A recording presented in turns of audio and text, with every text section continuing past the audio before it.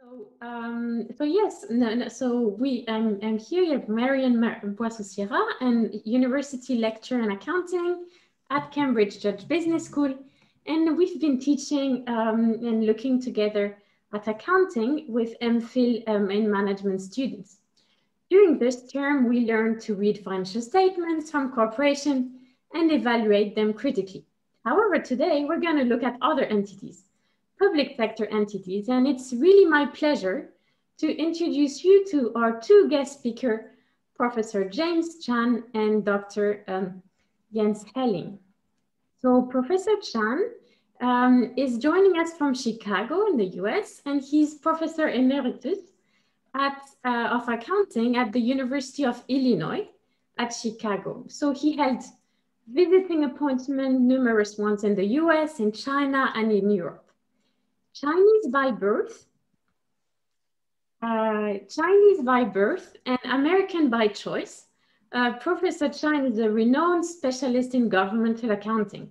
His research focuses on the integration of fiscal budgeting, accounting, and statistics. He gained also practical experience through consulting with the International Monetary Fund, the IMF, and American and Chinese governments.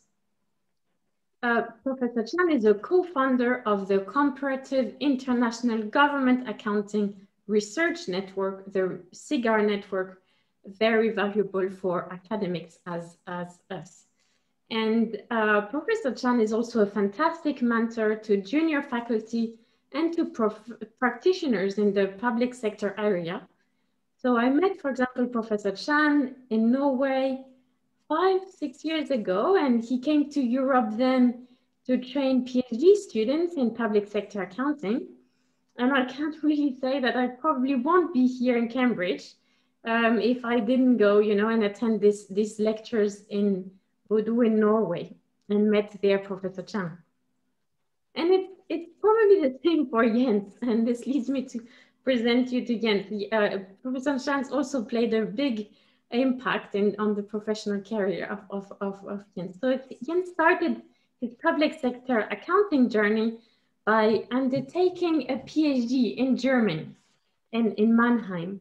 And he investigated then the accounting practices of higher education institutions in Germany and in the US. And then during his PhD, he visited Professor Chan in Chicago.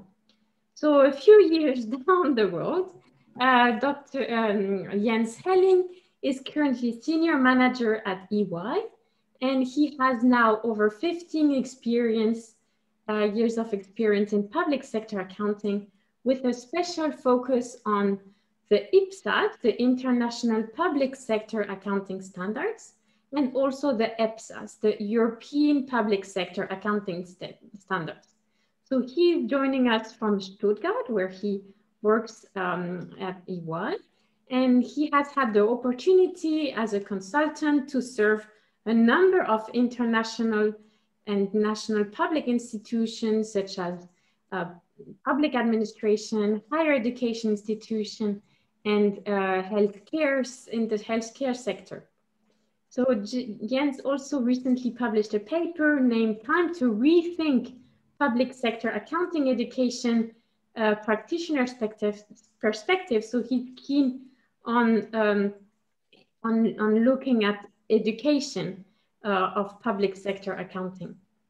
I would also like to present you to a third person who's not there with us in person. It's Pierre Richard Stone. So he's not with us in person. He passed away in 1991. So he was an eminent Cambridge researcher and the first accounting professor in Cambridge. So he's sometimes known as the father of national income accounting. And in 1984, he received the Nobel Prize in Economics for developing an accounting model that would really track economic activities at a national and then international level. So Cambridge really has a special link to public sector accounting.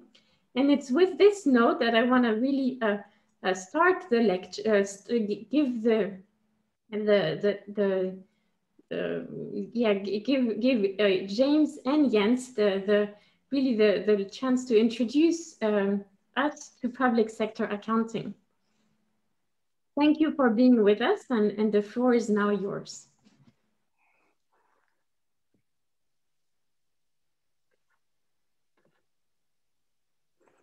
May I begin?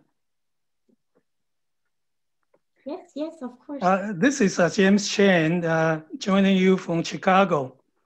Thank you for the invitation and also for the welcome. Since Marion brought up Richard Stone as the father of national income accounting, I'm going to bring in a living person who may be called the father of the new kind of government accounting. And that's him. Does anybody know him? I know young Heiling does. His name is Charles Boisseau. He's almost 90 years old. In 1973, he led a team of auditors, CPAs, from the accounting firm of Arthur Andersen to prepare the very first set of consolidated financial statements free of charge for the United States government. Now, that's 1973. And later on, you'll see the historical significance of that. Well, I'm delighted to join you today to talk about government accounting. I've been studying as well as teaching government accounting for 45 years. That's almost half of a century. But there's a personal irony to that, because for my 3 degrees in accounting, I took all the courses in business accounting and no course in government accounting at all. So I got so bored with business accounting that after my PhD in '75, I decided to try something more exciting and more important. Well, government accounting is more exciting because it combines politics with money, political power with money. It is also more important because it deals with people's money, with the people's money, taxpayers' money. And it's important because the amounts are so huge. You're not just talking about millions, but billions and trillions, as we'll see just a little bit later. So I spent a lot of time mixing accounting with political science, with economics, with public budgeting, with macroeconomics and so forth. But in the meantime, some people in certain countries in the West thought, and they still think, that government accounting should be more like business accounting. And they even succeeded in pushing accounting standards in accounting practice in that direction. So since this is probably the first exposure to government accounting for most of you, we have an obligation to show you the state of the art, and that is the new fashion in government accounting today is to be like business accounting. But that's not always the way it was in Western countries, and still is not the case in most countries in the world. So the old-fashioned traditional accounting still persists. And the reason is why? What is it? You know, isn't the convergence with business accounting for the better? So young Heiling and I will try to answer these rhetorical questions. And toward the end of the lecture, you will also have a chance to play international consultant. So listen carefully, for the students anyway, so that you will be able to justify your advice to your clients. And we hope that some of you will spend at least a part of their career in government accounting. And we hope that this lecture will be your best preparation for your first job interview. So what is new government accounting? The essence of new accounting is that it has two key features to it. One is accrual measurement, and the other one is the consolidated format of financial accounting. But government being government, it's necessary to adapt and not just adopt the business accounting standards and practices. Take the accounting equation, for example. You'll see that it's exactly the same as you learn in business accounting, except that instead of using owner's equity, we use the term net assets. So why don't we do that? There's certainly some kind of ownership in the public sector. And also, when you look at the assets in business firms, you have well-defined property rights. But for governments of a sovereign states, what does property mean? What does public property mean? And turning to the liability side, corporations are limited liabilities, corporations. But does the concept of limited liability apply to government or not? A business is allowed to claim revenue until it has provided services or sold the goods. So can we use that particular criterion to recognize government revenue or not? So this rhetorical questions suggest that it may be naive for government to simply imitate business accounting, even though they have basically the same kind of accounting process. By that I mean that the process really has four steps to it. So when people ask you what is accounting, you cannot just repeat the word accounting is accounting. So what is accounting? Well, accounting means that we identify certain transactions and events to analyze their consequences. We recognize certain economic resources as assets, certain obligations as liabilities. So the assets and liabilities are technical terms in accounting that we have to be very careful in giving definition. We also decide to measure, but how to measure? We have to use certain kind of monetary valuation to assign the amounts. And also we have to decide what to disclose in financial report and to whom. So these are all the steps. When I say certain, it really means uncertain because we have to make decisions. So when people say that accounting is accounting, I really started to give them a lecture that in doing accounting, before we can put any numbers down at all, we have to make a whole series of decisions about the sort of choices that we'll be making. So when you look at these accounting equations, there are really two formats. There are two versions. One is, shall we say, the static version that represents the balance sheet.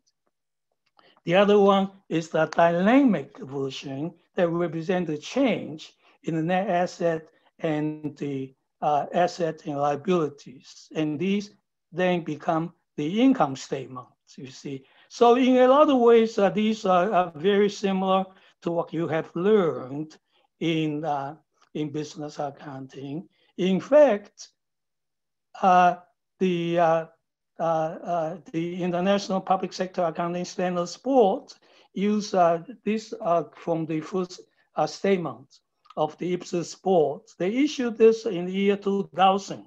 And you see that they look very much like a business financial statements. But since these are really templates, blank forms. Let me give you consolidated financial statements from the United States government that we now have available to us, the consolidated financial statement of the US government from the year 1973. So Yang, could you please turn to slide number 43, please? I want to show you some numbers. Slide number 43. The numbers would be really quite startling to you. Well, at the end of fiscal year 2019, on September 30th, 2019, just last year, the total asset of the US government was $4 trillion. That's one followed by 12 zeros. Okay, liabilities was $27 trillion, and the net asset a negative $23 trillion. So maybe net asset should be called net liabilities instead. Okay, so you can see that, well, you know, that these amounts are really huge, and we'll be coming back to that just a little bit later. So if we could go back to the slide number 9 to look at the basic financial statement.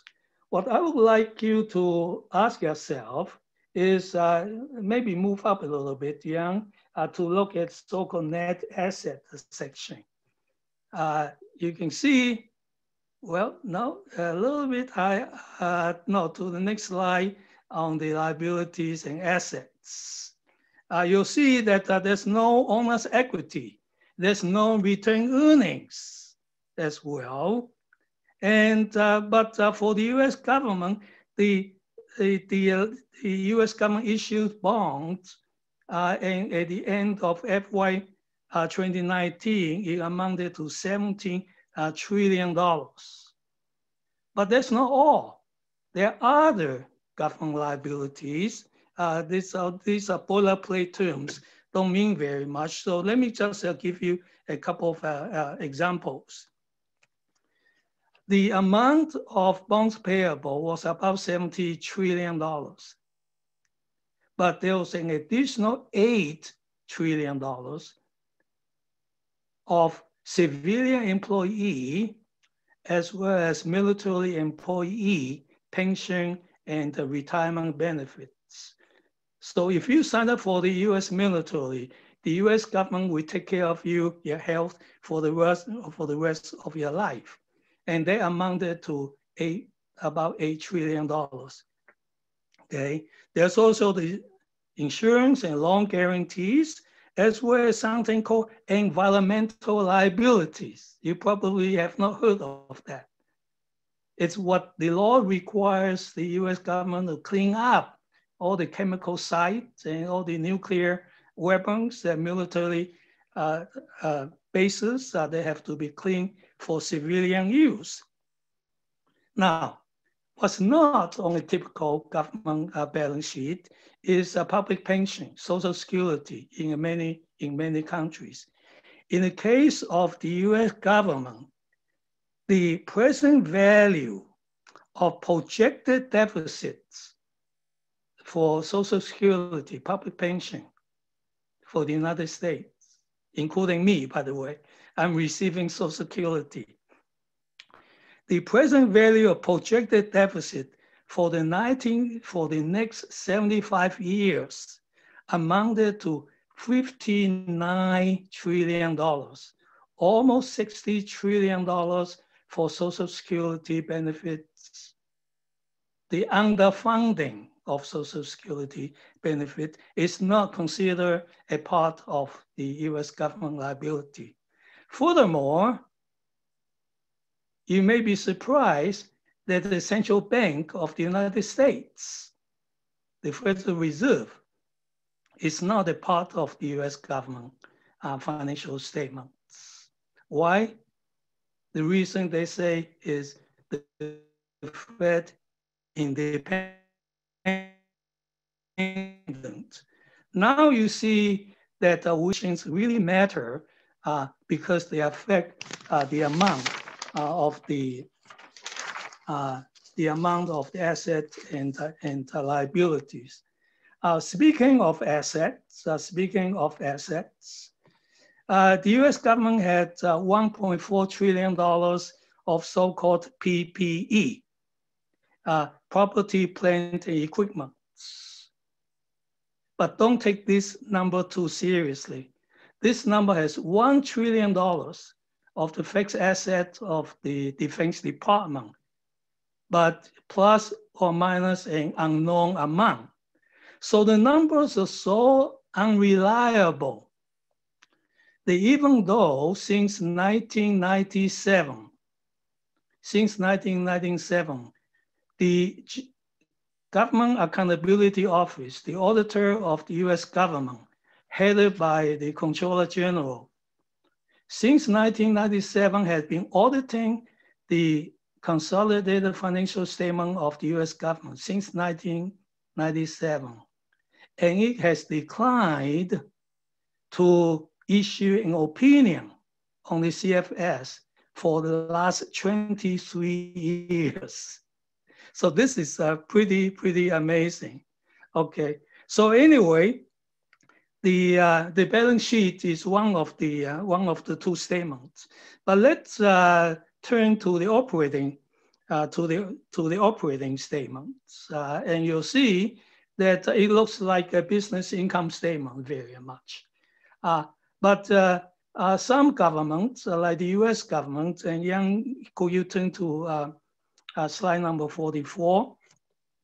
I want to show you some numbers from the operating statement of the U.S. government for the fiscal year 2019. The U.S. government turned the income statement upside down. It began with expenses, and then you deduct the income. And it uses some new terminology.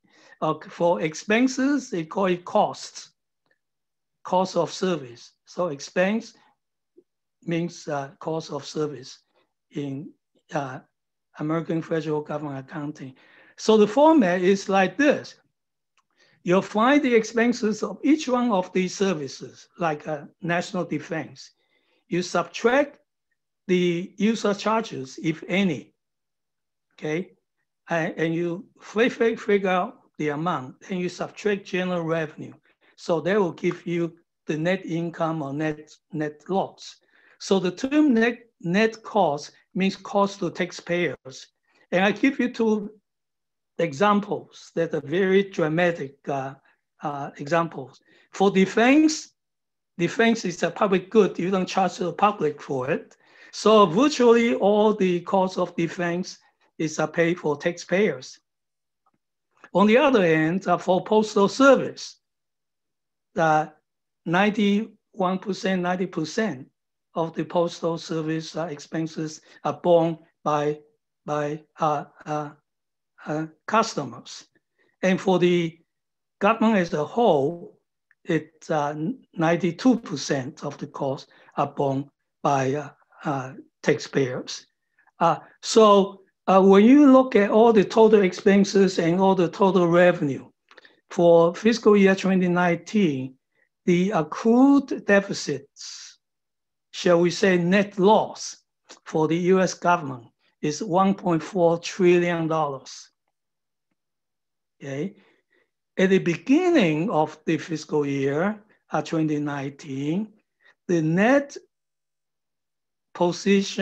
financial position of the US government was $21.5 trillion. So you are $21.5 trillion in the hole, and the operations for the year 2019 take yourself deeper in the hole by 1.4 trillion. So as of the end of 2019, the US government's net financial position was a negative $23 trillion. So please do me a favor and put a negative in front of the 23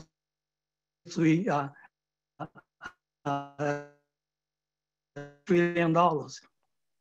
When we speak of services, that's where the next block of numbers will tell you. The US government spent about 95% of all its expenses on three major categories: on health services and retirement benefit for the elderly, and for the poor in terms of the health care. Okay, then it's a national defense. Is another big amount, $1.2 trillion. But there's something invisible. Very few people know about this. In the recent year, in last year, the US government spent $400 billion in interests for all the money that you borrowed, you see. So these are the top big three, okay? And you ask the question, why is the US government in such a bad shape? The reason is since 9/11, the US have been fighting a so-called war on terror. And how much does that cost? Well, so far it costs about $5.5 trillion. And there's another estimated $1 trillion to take care of the veterans, the returned soldiers, for their medical and for their disability services. So the total war on terror is going to cost a total of $6 trillion for the United States. Now think about it. This is not the cost for all the people involved. It doesn't count anything about the cost to Iraq and Afghanistan, because our accounting entity is the US government itself only. So who you do the accounting for is also very, very important here. So let's quickly return to the basic financial statement. As you know, there's the cash flow statement, and the US government's cash flow statement is so complicated, we don't have time to go into all the details. Suffice to point out that the reason why we need the cash flow statement is because all the accruals numbers have all the receivables and payables, but really the lifeblood of any business and government is the cash.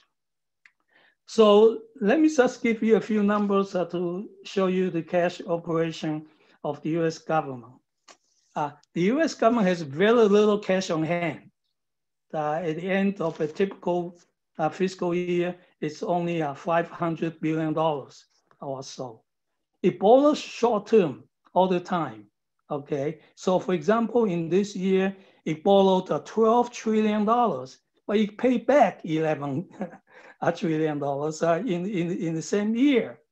And as I mentioned to you, the US government paid a lot of interest, $400 billion a year.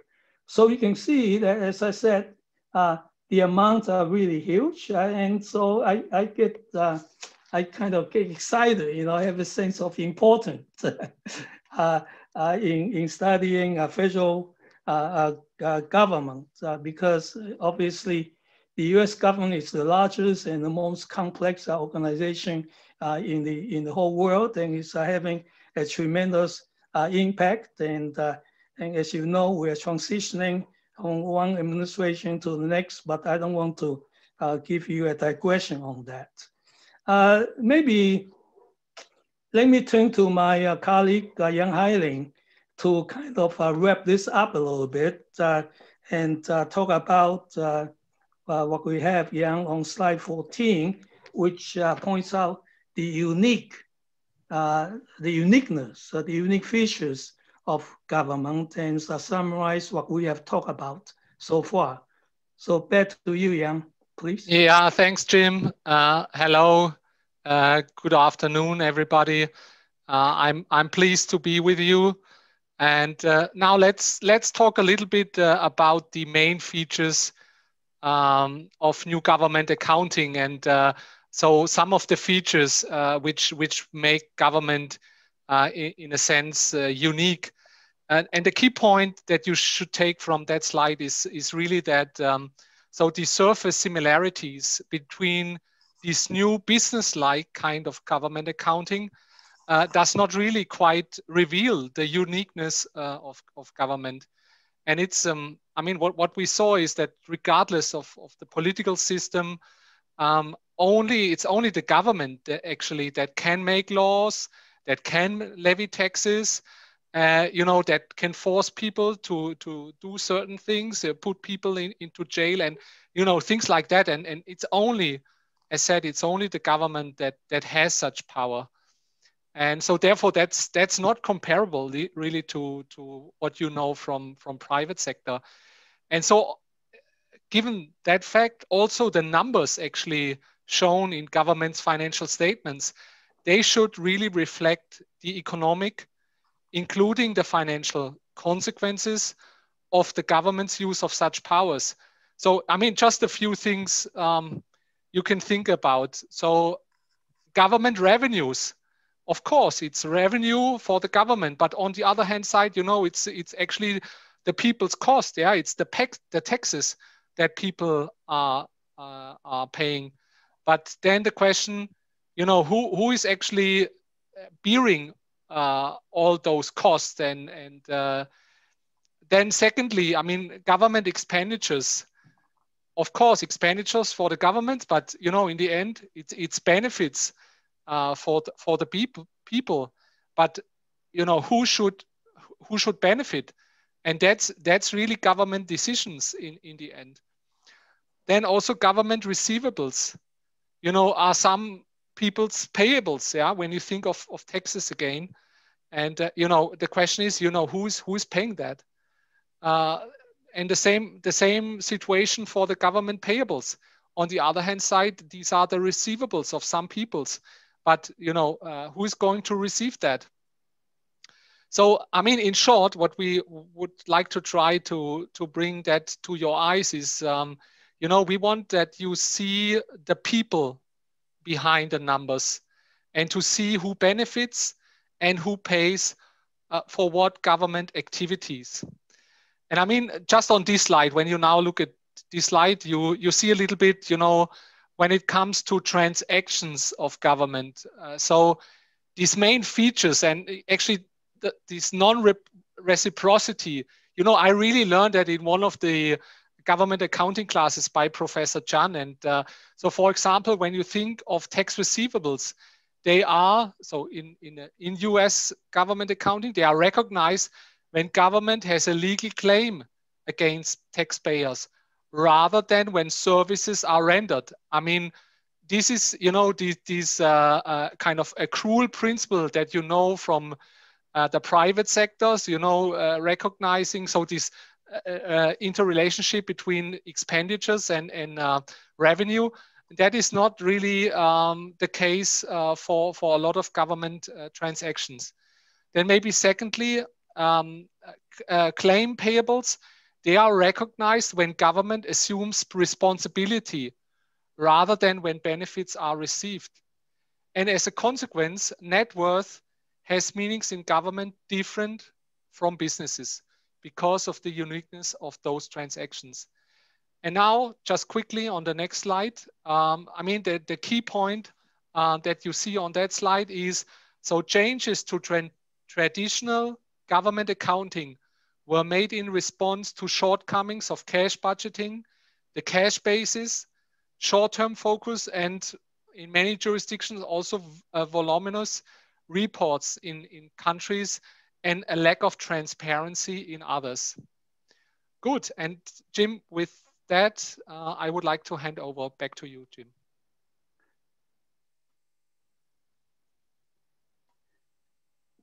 What you have on the screen there is the part of a paper I wrote about 10 years ago called How Much Red Ink, discussing the financial situation of the US government.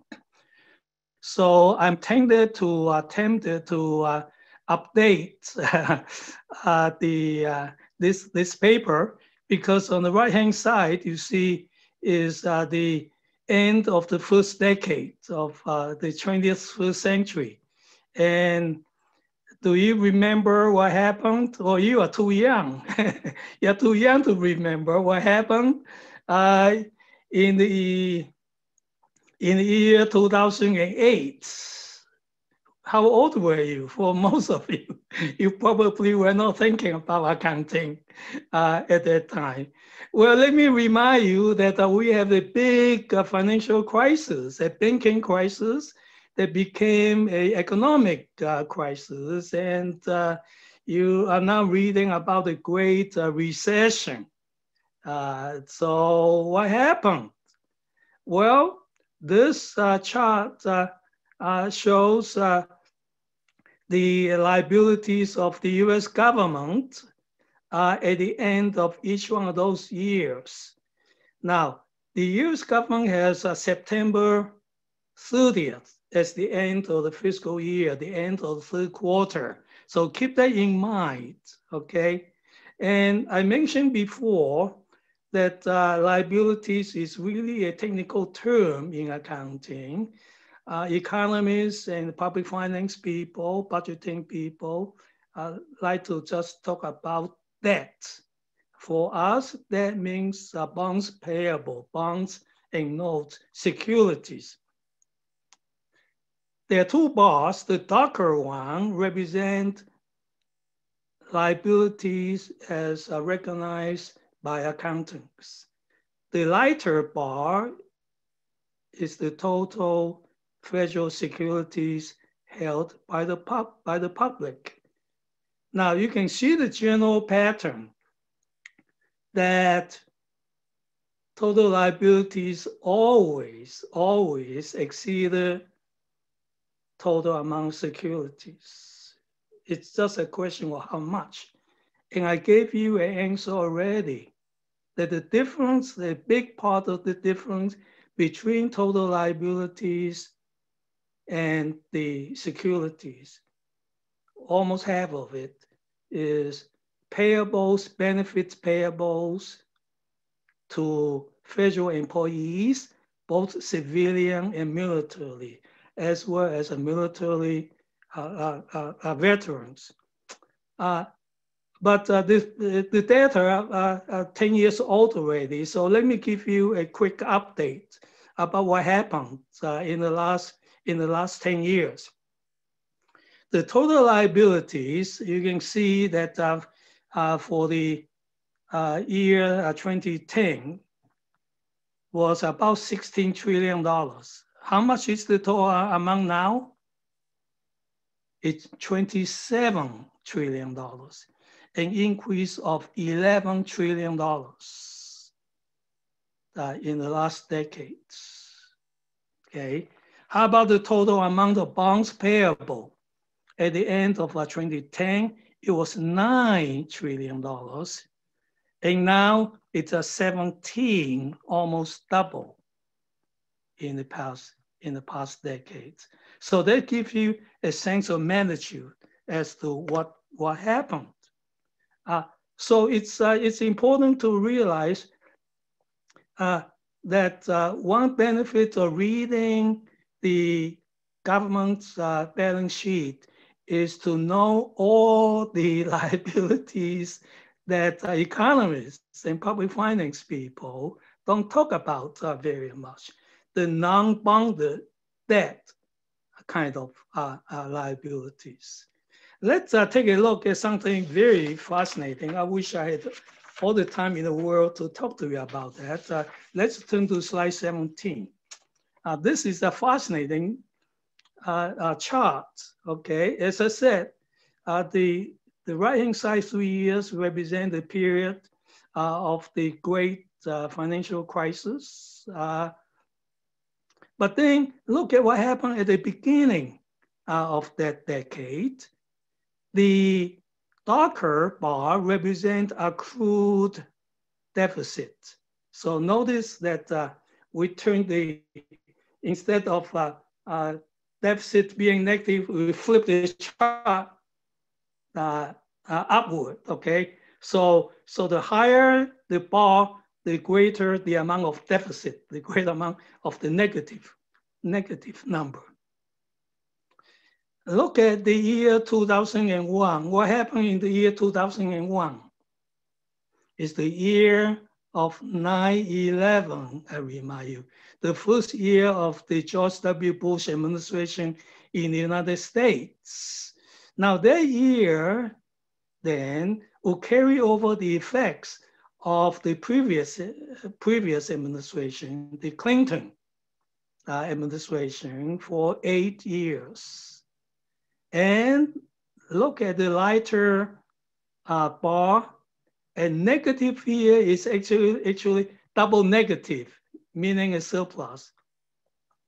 For the first time in many, many years, for almost 50 years, President Clinton managed to achieve a surplus for the US federal government. Okay, but it's a cash surplus. Look at the left, that the darker bar, it's about $500 billion of accrued deficit.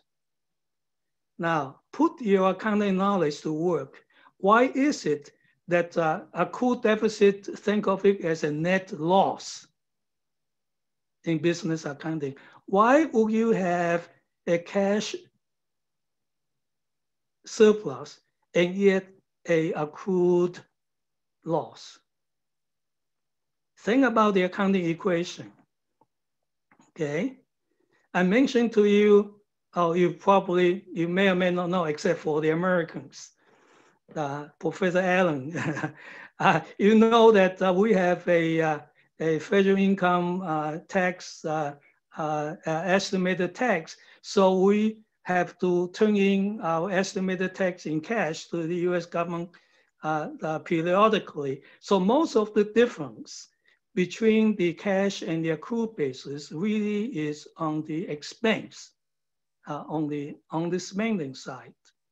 Now, think about what is expense. Expense is an increase in expense, and then think about your double entry, okay? It'll be either a decrease in the use of assets or an increase in liabilities, right? So the accrued deficit here represents the delayed cost of services that you don't have to pay. So by policy and by practice, the US government delayed a great deal of the cost of current services to the future for cash payment. Everything gets pushed back. And that's the reason why you have a dramatic difference of almost $600 trillion. I mean, no, $600 billion in the difference between the cash surplus and the accrued deficit. So fast forward to 2008, the first year, the beginning of the financial crisis, and even more so to the year 2009, and look at what happened. Okay. In the year 2009, you may want to just jot down these numbers, although the data for this slide, for the bar chart, is one of the slides that we'll be providing to you. Okay, the amount of cash deficits was $1.4 trillion. That's cash deficit, okay? But the amount of accrued deficit was $1.25 trillion.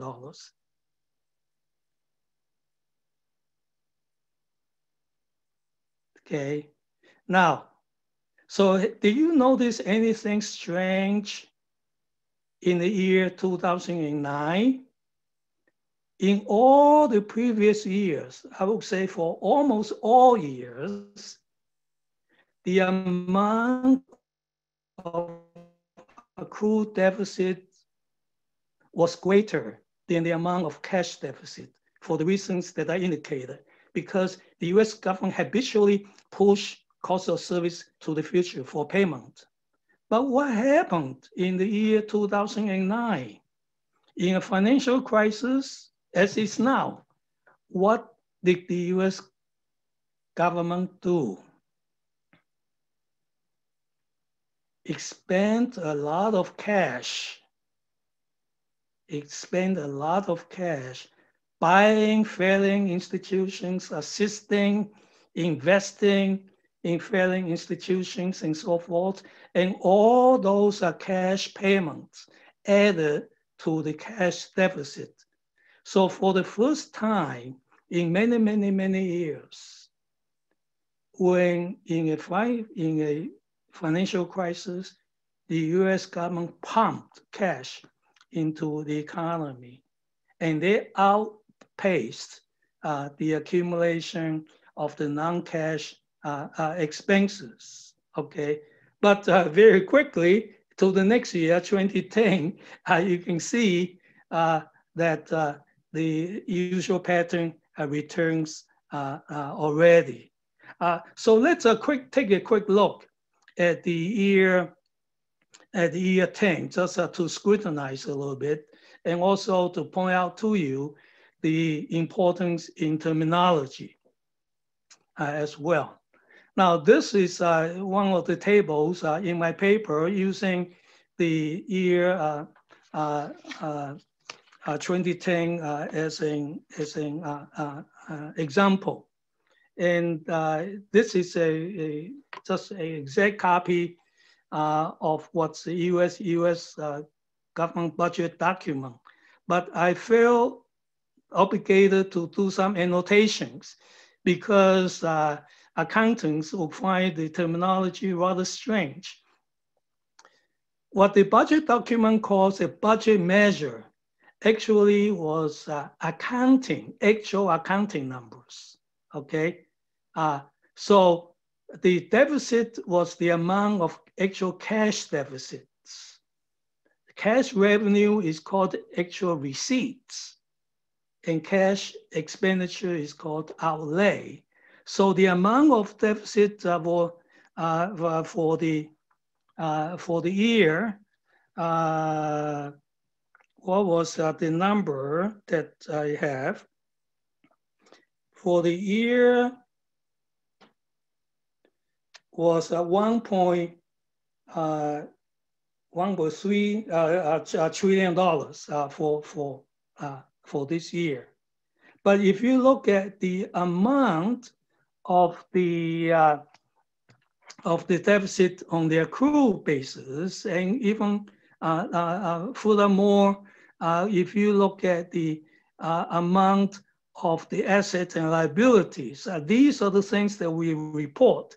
The point I want to make is this: economists and public finance people, budgeting people, pay attention to one particular year, but accountants pay attention not only to the year, but also to the financial position, to the accumulated assets and liabilities up to that particular point in time.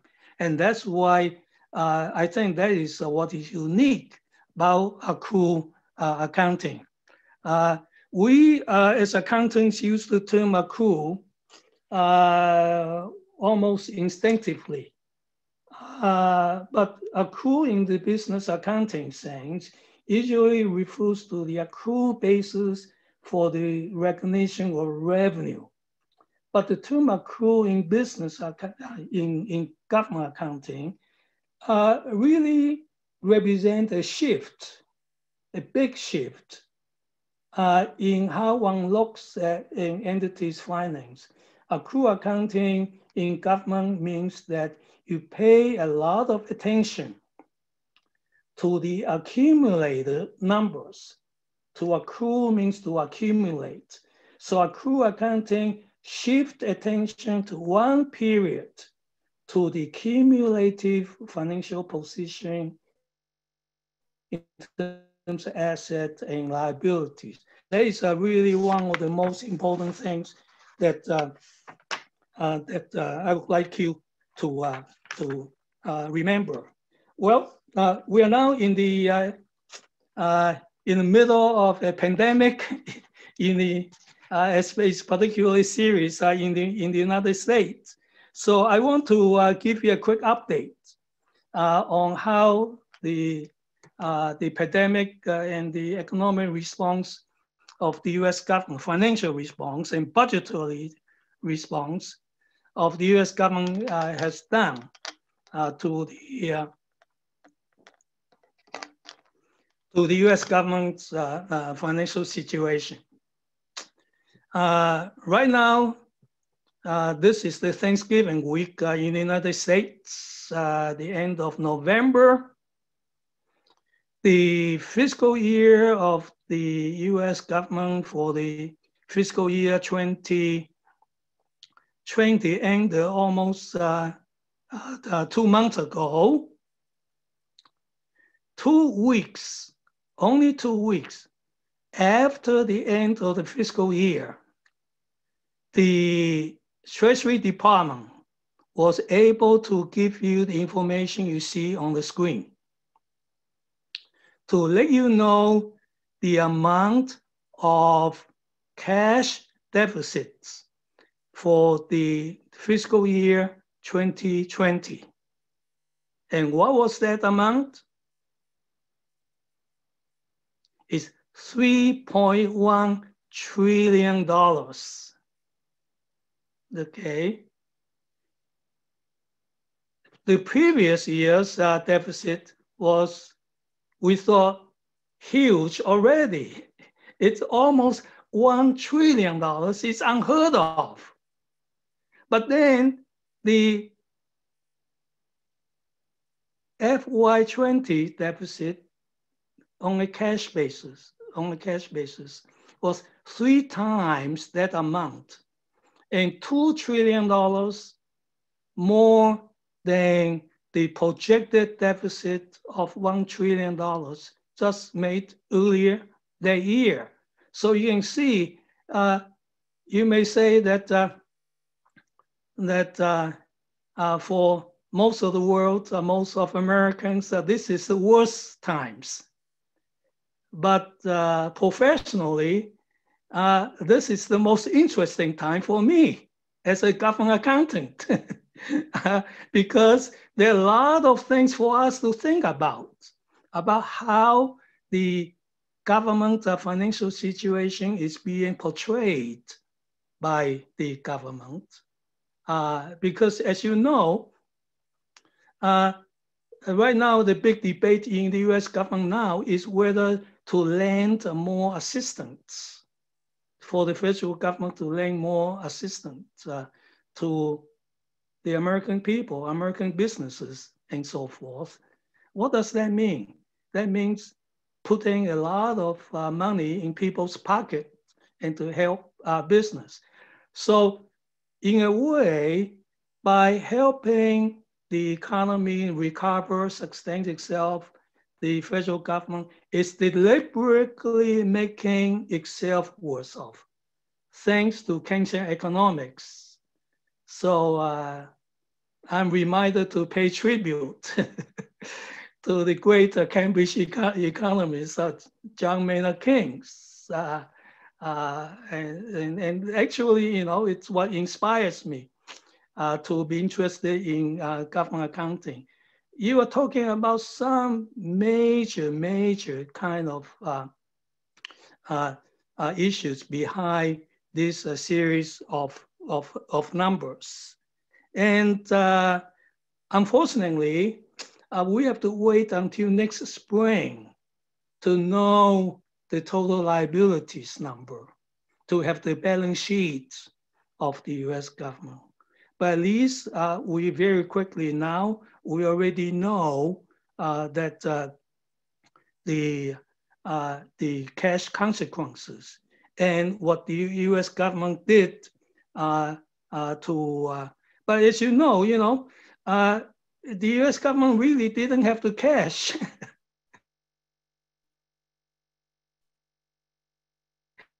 So what do? You borrow. So let me, to make sure I don't confuse the millions and billions and trillions, let me just read what the Treasury Secretary said in terms of borrowing. He said, total federal borrowing from the public meaning not only individuals, but anybody who will invest in Treasury securities, increased by, the important word is by a certain amount, by $4.2 trillion. Okay, in 1 year alone, the US government debt increased by $4.2 trillion. During FY20 to $21 trillion. Now, remember that there was another $10 trillion or so in terms of liabilities other than securities. So my personal projection is that the amount of US government security at the end of FY fiscal year 2020 will be about $30 trillion at least. Now that's the accountants in me talking, okay? Because if you talk to an economist, the economist will say, yeah, sure, the numbers are large, but are they too large? Or maybe they're too small. Why? So the economists will smile at the accountants and say, see, we are the ones that make sense because you have to relate the federal government's number to the macroeconomic statistics, to the size of the economy, to put the numbers in context, you see. So there's a very important relationship between the government accounting, government finance statistics, and the national income statistics. And those are the topics that young Heiling and Marion and I have been studying. That's the top of our research agenda.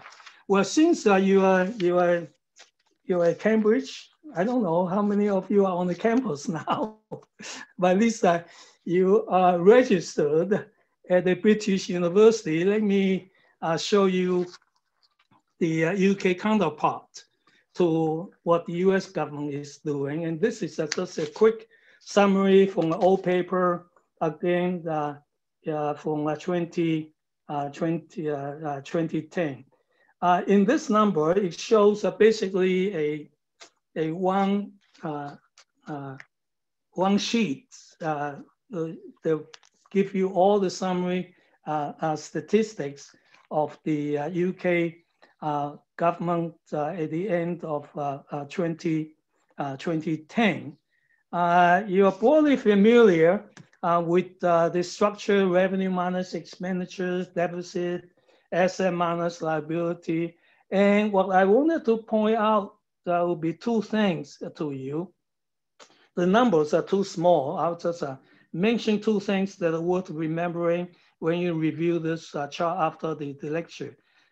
Instead of calling the negative number negative net asset, the UK Treasury was more direct about it. It just calls it net liabilities.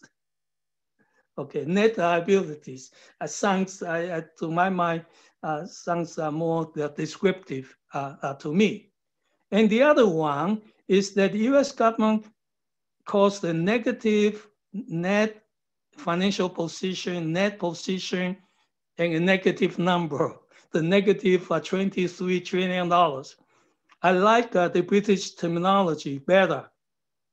It calls this the amount to be financed by future revenue. What does it mean?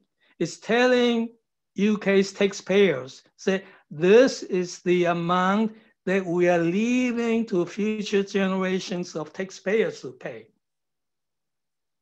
So that is really the implication of negative financial position.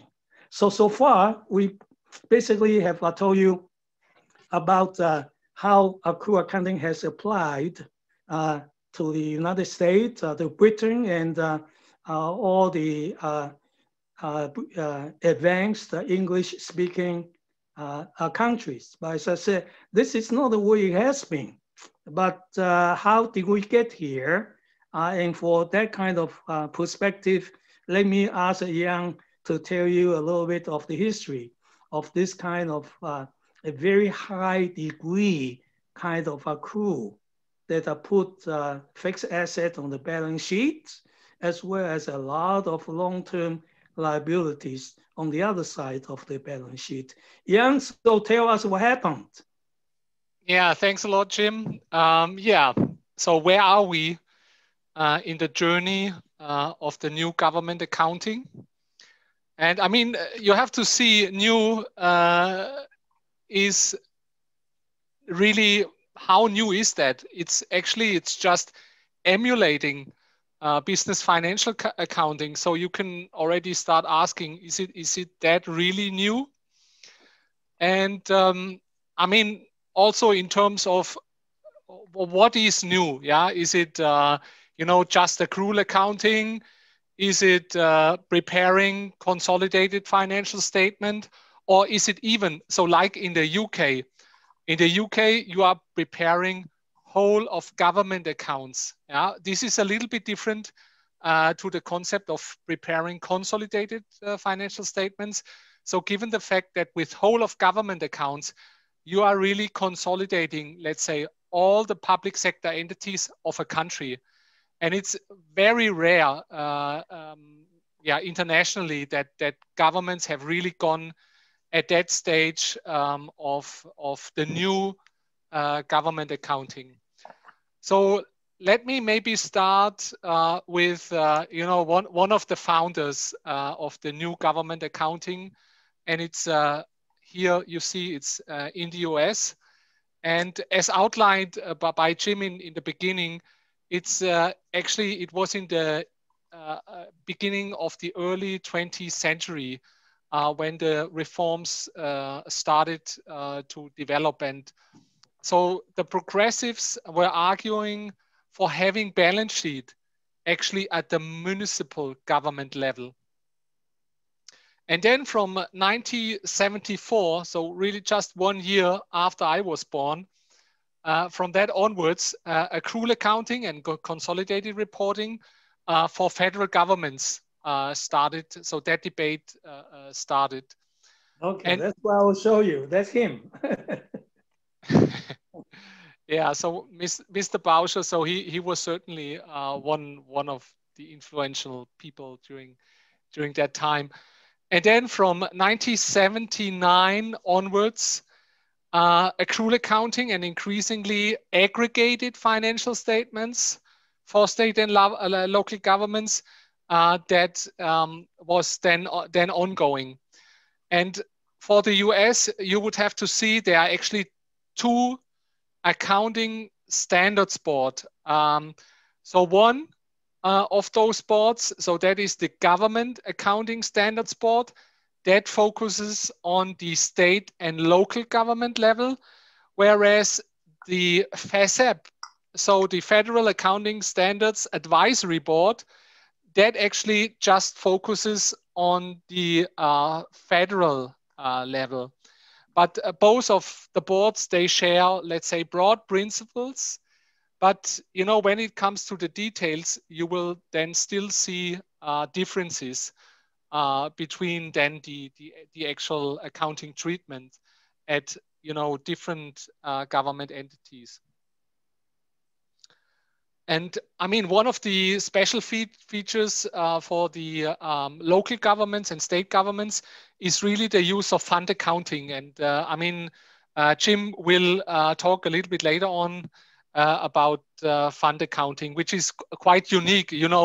Me coming from Europe, So I was visiting Jim during my PhD, and I never came across fund accounting, and it was really actually in the US when I when I really came across fund accounting. And I mean, and of course, after the US, I mean, it were clearly the other English-speaking countries that were taking up the reforms, and really the the countries, and still as of today, which are really leading that reform. It's Australia, it's New Zealand, and it's the UK, and it dates back to the beginning in the 1980s. That those countries started to advocate for that new government accounting. And I mean, especially when you look at Australia, New Zealand in the beginning, and the UK, they were actually taking the IFRS as a basis for their governmental accounting system. And I mean, that is quite unique. I would say that they were actually taking an accounting framework that was actually made for the private sector, also bringing that into the public sector. I mean, you have to see for the UK, UK now is also using where IFRS has a gap in an accounting treatment. For example, when it comes to the accounting for taxes, then the UK government also makes use of the IPSASs, so the accounting requirements, what the International Public Sector Accounting Standards Board has came up with, and it's called a second level guidance. Good, and now let's maybe let me come to speaking about the latest development, and probably you have already heard about those international public sector accounting standards. And that development actually started in the 1996. So the IPSAS board, so that is the board that is in charge of setting those standards. That is a board under the umbrella of the IFAC. IFAC, that's the International Federation of Accountants. And probably you know the International Auditing Standards Board. That is also a board that is under the umbrella of IFAC. And it was around the beginning of the 1990s where actually IFAC found that there is a gap actually in having, let's say, international standards for the public sector. And so IFAC, so the Public Sector Committee of IFAC took that up. And that ended up then in 1996 with having the IPSAS board starting to be a standard setters for public sector accounting. And I mean, in terms of the, let's say, the architecture of the IPSASs, they actually are built on IFRSs. So especially at that time in the beginning. So in the beginning, the IPSAS board, they looked at what IFRS was doing, and only where the IPSAS saw a need to have something specific for the public sector, then they brought in new terminology, or sometimes maybe even unique features for the public sector. But what the IPSAS then also quickly found out that, in the public sector, there are really unique transactions. For example, all around those non-exchange transactions. For example, accounting for taxes, accounting for transfers, accounting also for infrastructure assets, or to deal, on the relationship between budgeting and accounting. So the IPSAS, so starting with IPSAS 2021, impairment of non-cash generating asset, IPSAS 23, accounting for non-exchange revenues, IPSAS 24 on the relationship of budgets and actual amounts in financial statements. So these are really, let's say, unique standards for the public sector where there is no IFRS equivalent. So that is in principle what the IPSAS is doing since 1996. And the journey with developing IPSAS that is still going on. And I mean, at the moment we are at IPSAS 42. That's the one on social benefits. And I mean, there is still you know, further IPSAS is coming through in the future.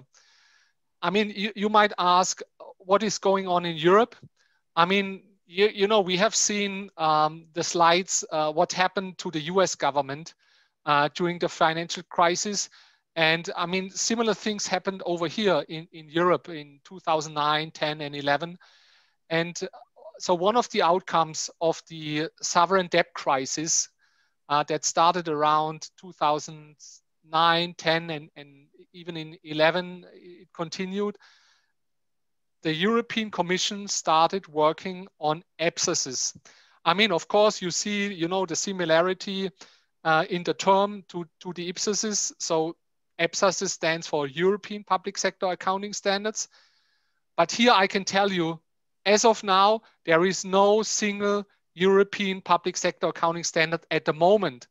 So since 2011, the European Commission is working on that. I mean, there is, of course, a lot of work involved in that, and really to, you know, to identify the problem and to really, you know, identifying what can be done to overcome the issues that have started during the sovereign debt crisis. And I mean, you know, also in these times, and especially when you think of Germany, currently we have a balance sheet scandal. But you know, that balance sheet scandal in the private sector, I mean, when we look at the public sector and actually the reporting of the Greek Statistical Authority, you know, you can also say, I mean, that is a balance sheet scandal. Also at that time, you know, when the Greek Statistical Authority revised their deficit reporting for a few times, you know, the Greek government is obliged to report their debt figures and deficit figures to Eurostat. That's the statistical authority in the European Union. And that debt figure, that was really revised, and that triggered in the end also the sovereign debt crisis. And so therefore, you know, it was recognized that the reporting that we have within the European Union, that certainly needs to be improved. And the government accounting part in the reporting was identified as one of the major weaknesses in that. And I mean, you see on that slide that in the past years, it was mainly the big four, you can say even the big two accounting consulting firms, so including my firm, that were advising the European Commission or Eurostat in those reforms. Well, so yeah, it looks like IPSAS is, shall we say, the Accountants and Consultants Full Employment Act. You guys will be in your jobs forever and ever. Time is moving quickly. Let me maybe look back and tell you how government accounting is done still in most countries in the world. Can I? Because that's really a big question. If you listen to the IPSAS board, their sponsors and their consultants, it sounds pretty good. So why don't people do that? Well, it's not really that simple to prepare a balance sheet with all those fixed assets and all those liabilities, you see. And by the way, when Yang was talking about international public sector accounting standard, the accounting standards are really financial accounting standards and external reporting. I'm sure that you know that there's another type of accounting called management accounting that involves preparation of budget, cost accounting, and that kind of thing. And in the public sector, accounting for daily use is heavily influenced by budgeting practices. So I just sketch out, Yang, if we could move on and show our audience. Okay, there you go. Okay, what you have in here is basically a sketch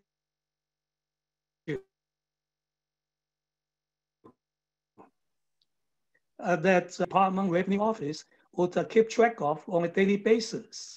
You know, one thing unique about government financial accounting is that when at the beginning of the fiscal year, budgetary numbers are entered into the financial accounts.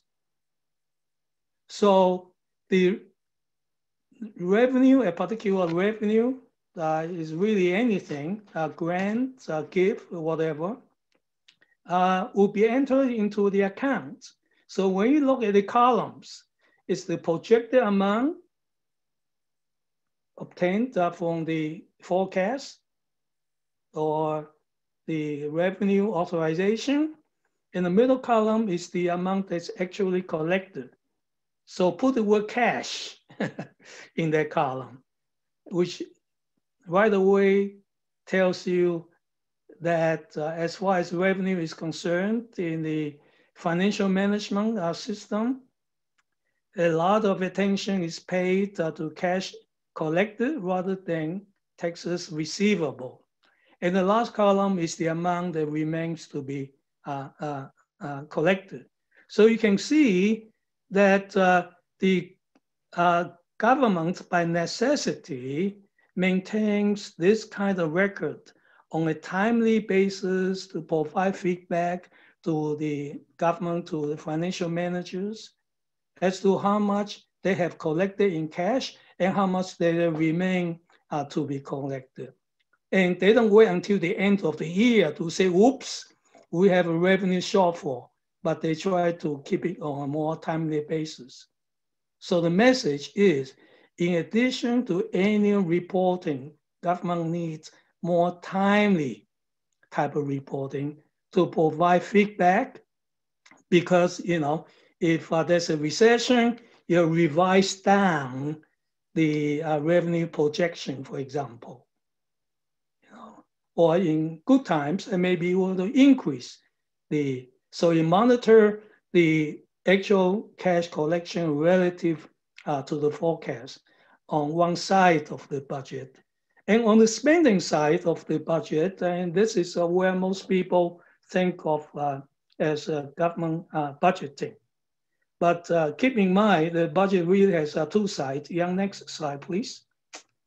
Here, we'll spend a little bit more time on that, because the appropriation means that the financial plan is submitted by the executive for legislative approval. So appropriation is the legislature's permission, authorization to the executive department to spend money in a certain ways up to a certain amount for necessary items. The middle column has a very loaded word, use. What do we mean by use of appropriation? It's the amount that's chargeable, the amount that can be deducted from the appropriation. And the last column is the amount that the manager pays most attention to. What is the amount of the available balance? And that's the amount that should be monitored on a monthly basis. Okay. Now, as I said, a very unique feature of government accounting is to enter the appropriation number into the financial accounts. And this becomes, shall we say, the budgetary accounting module of government accounting, with the financial accounting being the other part of government accounting. Now, when cash is spent, say $20,000, it's $80,000 remains to be spent. But what happens when a government issues a purchase order. Now, stop for a minute, okay? What's the point of keeping this kind of accounting, of having this kind of accounting system? If your purpose is to prevent overspending, wouldn't you be tempted to count, to recognize the purchase order or your contractual obligation, your commitments as a legitimate item to be charged to the appropriation, to be deducted from the appropriation so that the available balance will have a smaller number to tell you that, hey, look, you cannot make more commitments. It's not just cash spent. So herein we come across a very serious problem. And that is, in account, we said the accrual accounting is a basis for financial accounting. And we use that to recognize expense. But sometimes we use the word expenditure to mean the use of financial resources. And definitely cash outlay qualifies for that. But when you issue a purchase order, what does it mean? You are telling your supplier that I want to buy this, to buy a certain item or to buy a certain kind of service. If the supplier says yes, then you have a contract. Then you have to pay once the good is delivered. But what before the good is delivered, we have this budgetary accounting that tells you that for budgetary control purposes, the purchase order, an offer to purchase becomes a kind of quasi-spending, kind of advanced reservation of the appropriation pending the delivery of the service, okay? So that's called the budgetary basis for this kind of measurement system. But budgetary basis doesn't have a standard meaning. Some jurisdictions say, okay, we count only cash.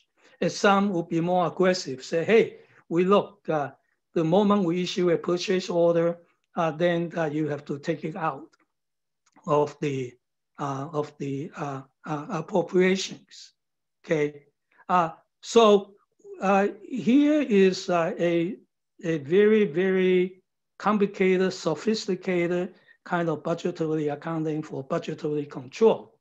So actually, you know, if there's additional appropriation, for example, then there will be added to the available balance. And actually, this is what has happened during the pandemic crisis, because the US government, President Trump, applied to Congress for a supplemental appropriation of $2 trillion. It's a T, okay?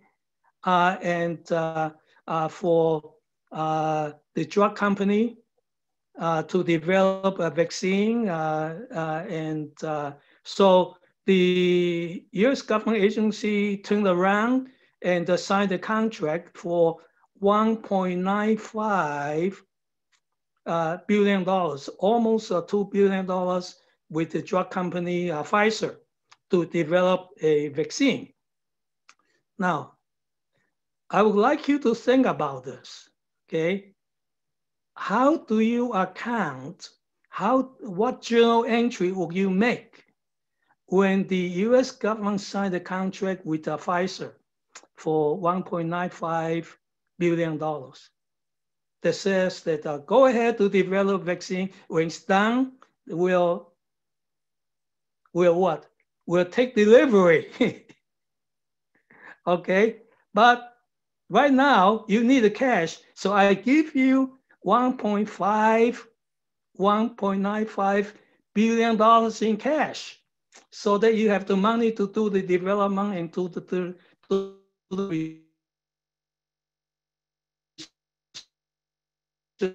come with the vaccine. The answer, actually, I'm recommending this be a test question for you, because it's a very good example that brings in business accounting as a government accounting. But let's move on, because these are kind of continuous kind of accounting during the year. Then at the end of the year, we do an annual summary of the actual amount for revenue, for spending, as well as the budgeted amount, both the original budget and the revised budget. Because as I told you earlier, in the middle of the fiscal year, in the first quarter of the fiscal year, the pandemic happened, and the U.S. government had to quickly increase its expenditure for the year. So it's important to have both the original and the final. And the last column is the difference between the actual and the final budget.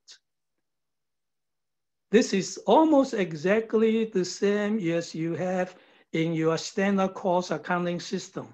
We call the last column variance. So the difference could be favorable or unfavorable.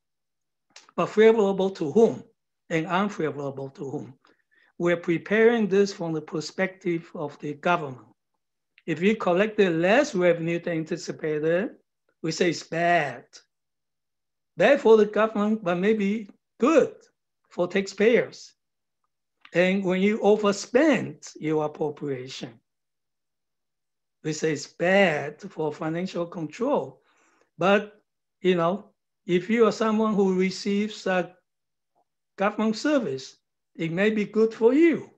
So you see, so the perspective really matters a lot in interpreting the numbers when we say that we want to produce information useful for users. Well, when you have two different ways of measuring something that seems to be similar, a accrual basis, a cash basis, and a budgetary basis, it's very confusing to people who look at all these numbers. So we need to help people out by doing what is called a reconciliation. So Yang, let's turn to the next slide, because go on. Okay, there we go. Okay. Now here, you see every government official wants to say, I balance my budget. Okay. So what does the balanced budget mean in the context of the one part of the city of Chicago a long time ago in the year 2008?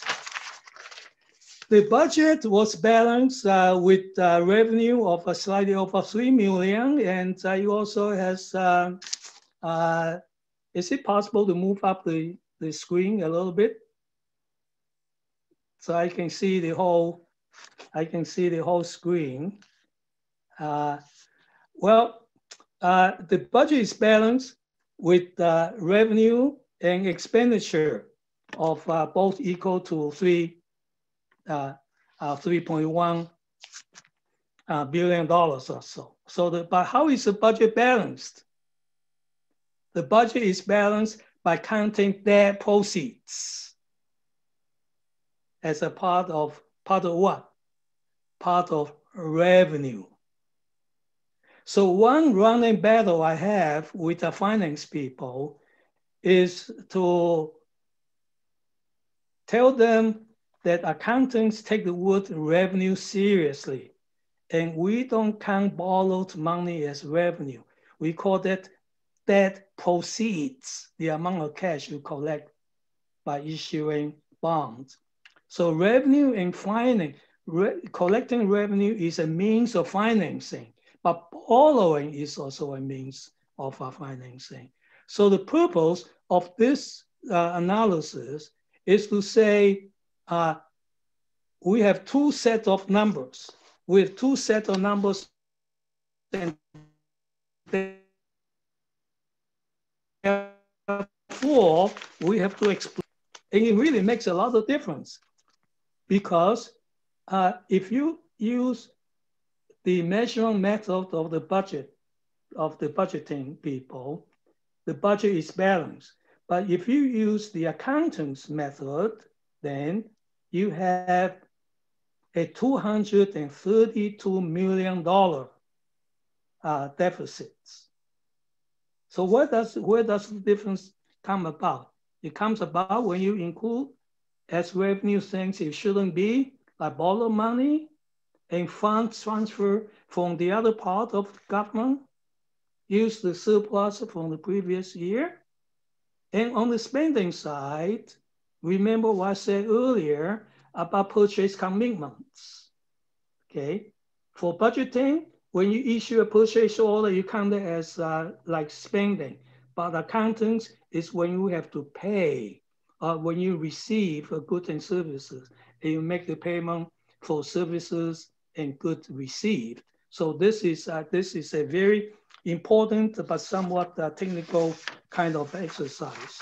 Let me move on quickly to talk a little bit about a unique feature of American accounting.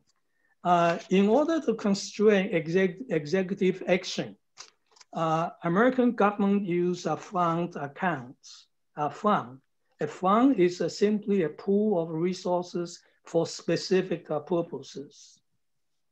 So there are funds for the resources that are not yours. You're acting as a trustee, for example, for retirees, and there are funds established for business enterprises in the government. And so the core of the government is the so-called governmental funds. So let's move on, Yang.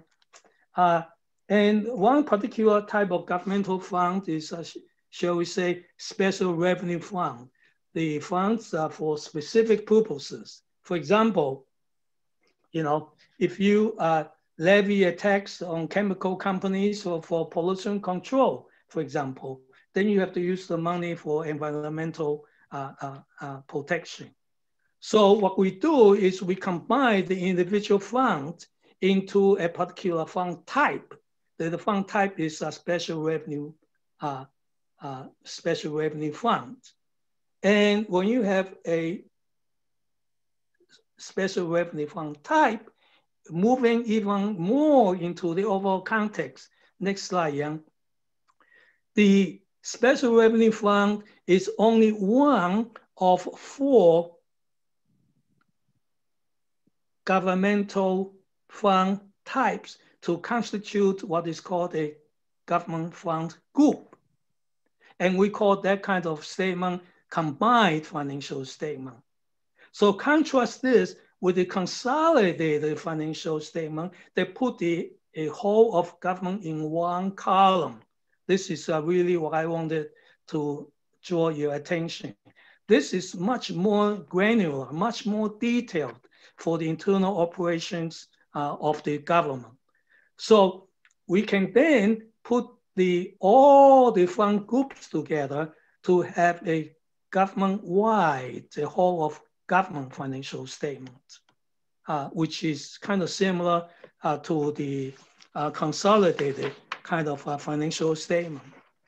So the same as with accrual, in doing financial reporting, we have to decide how aggregated the financial statements have to be.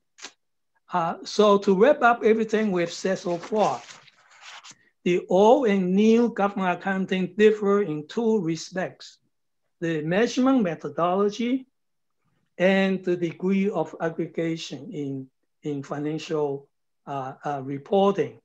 And we are recommending some readings for you, as well as some websites that you can go to see the the actual financial statement. But we thought that it would be nice since Yang is a consultant, and I was a consultant for the IMF, going around the world telling people to do good government accounting. But what is good government accounting? We want to run through an exercise so that you will be a highly paid consultant as well when you graduate. So Yang, tell them what to do. Give them an engagement. An engagement code even.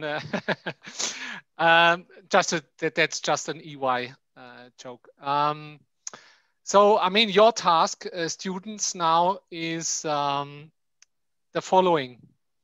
So you are engaged as a consultant by the World Bank to review the design of an operating statement of the government of a developing country. And I mean, such a developing country, I mean, that could be, for example, I mean, thinking of maybe Belize or Guatemala. I mean, those kind of countries, really, you know, not that well developed and really, yeah, probably also facing financial issues. So the current format that I'm showing you now in the next slide is recommended by the cash basis IPSAS as developed in 2010. So that standard was intended mainly for developing countries not ready to adopt the accrual basis IPSASs. Yang, could you put it on the screen? Yeah, shall I? Yeah. So you can see that here. And the World Bank endorses the IPSASs to developing countries and has also provided funding, of course. Yeah, consultants, they need money for doing their job. And so the World Bank is currently funding the implementation of that cash basis IPSAS. And your client, so the Ministry of Finance of that developing country, they received a grant from the World Bank to study the feasibility of transition to accrual. And it has tentatively decided to implement the cash basis IPSAS for the time being. Yeah, and I mean, now please take 1 or 2 minutes, take a look at the existing cash basis operating statement that you see there. And yeah, please take a look.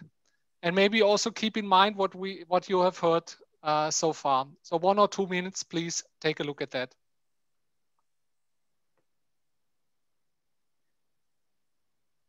Think about what is right and what is not quite right in this.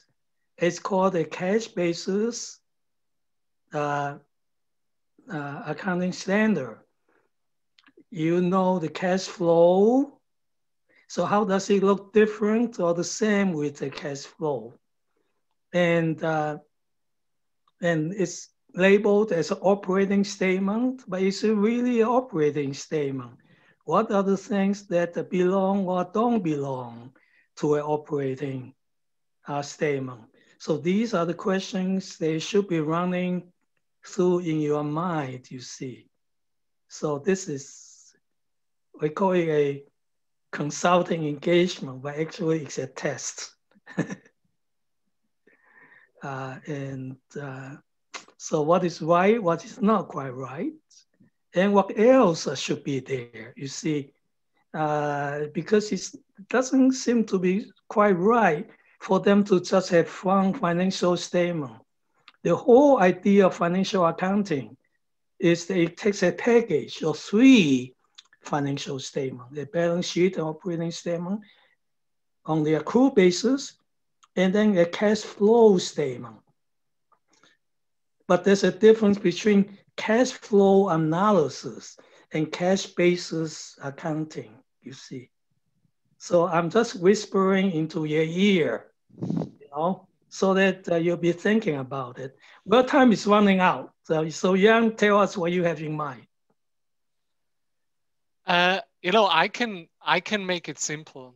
I mean, we have learned in one of the previous slides, so that the receipts other than borrowing, you know, they should actually not be included.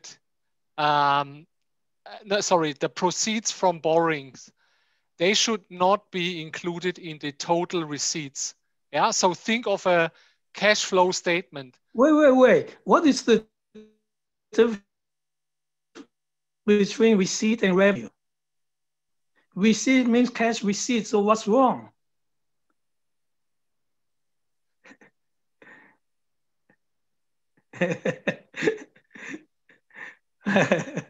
Well, I'm just teasing Yang, okay? And the reason I was whispering about urging you to compare this with the cash flow statement is that this is called the operating statement. But you have things like receipts from proceeds, repayment of borrowing, that kind of thing. Do they really belong? I'm kind of leading you to the edge of the pool. So drink the water now. Think about what you're going to say to your clients. Yang, do you want to unveil whatever you... Yeah, well, why not asking the students? You know, have they... Let's have a few minutes. Any views?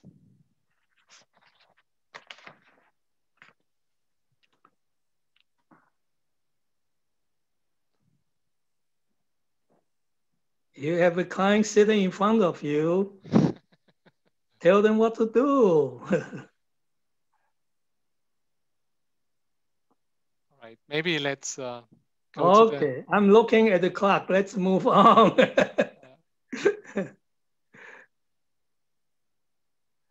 Look, Jim, do you want or?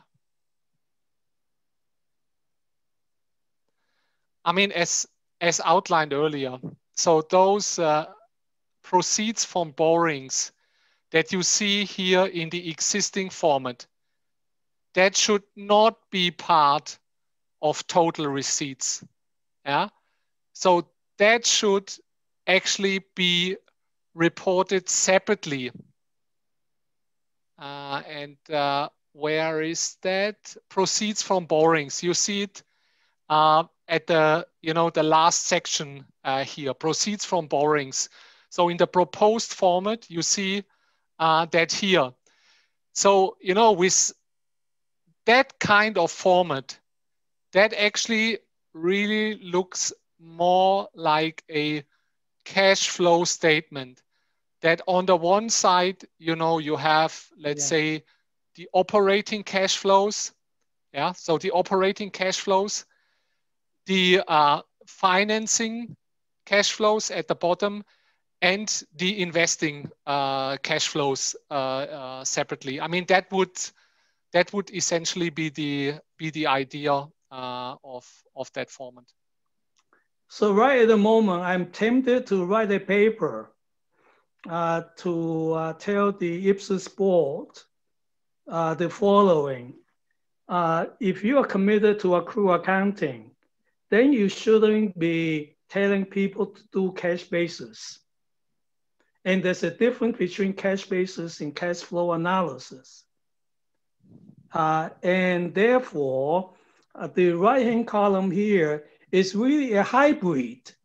It's a hybrid of cash basis statement of operations, plus the a part of the cash flow statement.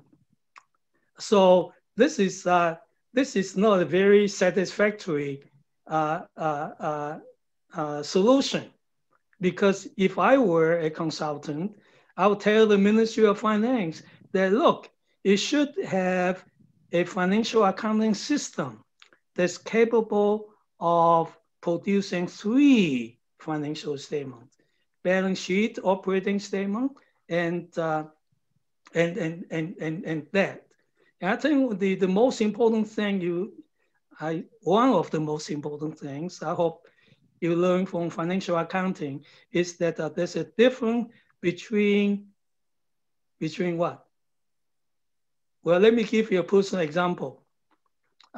You are fortunately enrolled in a British university where the tuition is relatively low. Many American college students take out loans or receive some aid. So financial aid is a very loaded word. You can either receive a grant, which is a gift, or you receive how much in the aggregate. Now, I'll let you guess. I imagine probably no one will come up with such a big number. It's 1.7 trillion with a T. American college students or former college students have outstanding college loans of $1.7 trillion outstanding right now, which is larger than consumer credit debt of about $1 trillion. And right now, during the pandemic crisis, the G20 countries were just talking about debt forgiveness or delaying the payment of debt. There's a big difference between debt repayment delay versus forgiveness. Because when you borrow money, you debit cash and you credit what? You increase asset, you increase liability, right? You don't increase revenue because you have to pay back. But if your debt is forgiven, then you decrease your liability, you debit liability, and what is on the right-hand side, on the credit side. Then forgiven debt becomes your revenue, okay? And this exercise, therefore, is really intended for you to think about, besides the technical things, a smart consultant doesn't take his terms of reference, the terms of engagement as given, but we'll look at that and say that is the definition of what I'm being asked to do the right kind of question or not, yeah? So there's a difference between a consultant and a counselor. A consultant, a technical consultant will give a technical answer. I have learned over time, I'm over 70 now, okay? I transitioned when I was about 50. I transitioned from a technical consultant to a counselor. Counselor is a consultant's consultant. You know, a consultant will try to give the right answer, but a counselor, a senior advisor will try to ask the right kind of questions. So here the exercise asks the wrong question. It's too narrow. It pulls you into a bind. It puts you in a bind of choosing between operating statement and cash flow statement. I think we should step back and say, ask the Minister of Finance, what do you need? What kind of information do you need? Maybe if you have $1 million grant, instead of spending the money on year-end financial reporting, maybe you are better off developing a better internal control system for budgetary control, for revenue forecast, for making sure that there's less corruption or no corruption in procurement process, of keeping track of your procurement contracts so that you won't run out of the budget appropriations before the end of the fiscal year. So this is really the message that Yang and I would like to convey to you, that yes, learn all the technical things, but also apply this to a particular situation. Anything to add? You are the real consultant, not me. No, Jim, even myself, I have learned a lesson, I have to admit. So therefore, you know, when looking at the next slide, I mean, I think we can skip. I think, you know, the main point really was taken, right? Okay. Yeah, shall we go to conclusions then? Yeah, I think we have only 10 minutes. I just wanted to convey a few points to you. Actually, I've said that in the last few minutes already, that old doesn't mean bad. The old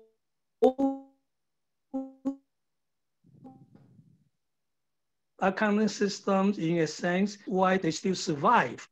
But it's very tempting to try something new, And I have nothing against accrual accounting because it provides a long-term perspective, long-term liabilities, economic resources, and so forth. And that's all very good.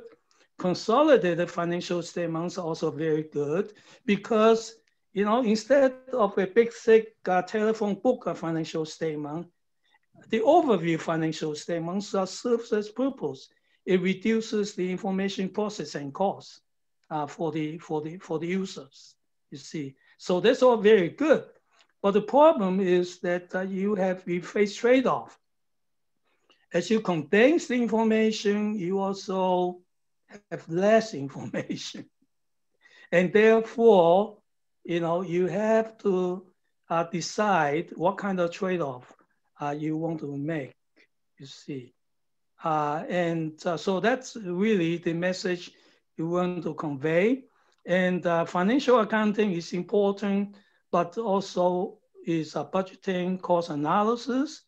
But the reason why organizations like the IMF, the World Bank, the UN, the OECD are in favor of this is because they produce financial accounting of the accrual kind of accounting, the new school of government accounting, produce overviews that would be very good for reliable international comparison, you see. But my concern is that if we spend too much or all the resources in improving year-end financial statements and don't spend enough resources for during the year kind of timely financial accounting, we are not serving the needs of the financial managers and the fiscal policy makers of different countries. So that's really is my message. But I understand you have some career advice. I'm too old to give career advice now. Maybe the new opportunity, Yang. So what kind of advice do you have for the folks that are more of your age or younger? Jim, you mean now in terms of career opportunities, or? Yes, why not? In my next life, I would like to know.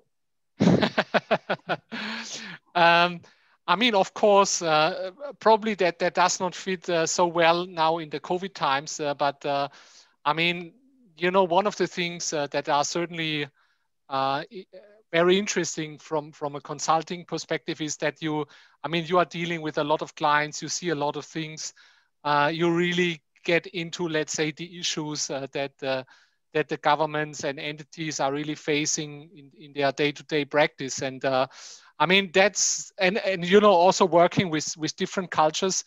I mean, for myself, I mean, that is really what, drives me and inspires me. And that really, not just looking just at the German situation, but also looking what is happening in Europe. I mean, that really broadened my perspective. And I mean, that is really something that I would like to convey, let's say, to the new generation, that, I mean, government accounting, and probably you have seen that in the lecture, is a very wide field, and it offers really great opportunities for working in. So it's not just consulting, it's really working in a public administration itself.